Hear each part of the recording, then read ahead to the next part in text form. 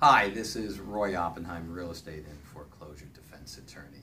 I want to talk a little bit today about the difference about being served in person when the process server leaves papers at your door versus when you are served by publication.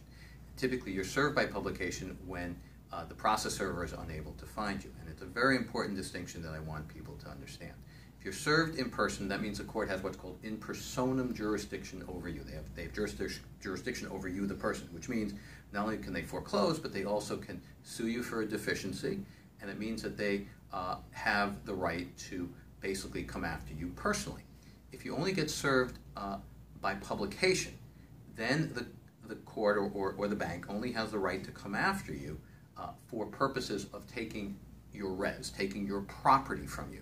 But they can't come after you personally for a deficiency. So for example, if there's been a foreclosure and the bank for some reason lost the real estate for some crazy reason, maybe because of a homeowner association or maybe because of a tax deed sale, whatever it is, if they served you personally, they can then sue you personally for the entire amount of what you still owe the bank. But if you were served by publication and they're unable to foreclose for whatever reason, they cannot come after you personally if they have not served you personally. So it's really very simple. If they serve you personally, they can come after you personally. If they serve you by publication, they can't come after you personally. So it's very important that you don't in any way consent to the jurisdiction by filing some piece of paper that then allows a service or process that's been done by publication to convert to a personal personal publication by responding in the wrong way to the lawsuit. So you have to be very careful what you do and how you handle it, and that's why you got guys like me out there, our firm out there, Roy Oppenheim from the trenches. Give us a call. Have a great day.